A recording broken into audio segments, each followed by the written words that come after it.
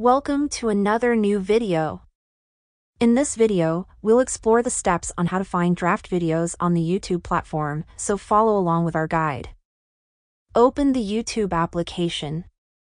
I will tap the plus icon at the bottom of the screen. Now, I will record a short video to save it as a draft for demonstration purposes. Once the video is recorded, I'll tap the X in the top left corner of the screen and select the Save as Draft option. Now, the video has been moved to drafts. Next, to access this saved draft video, tap the plus at the bottom of the screen. In the bottom right corner of the screen, you'll see the Drafts option. Tap on it. Here, you will see all your draft videos. Tap on whichever draft video you want, and you can seamlessly continue editing and publishing the draft video.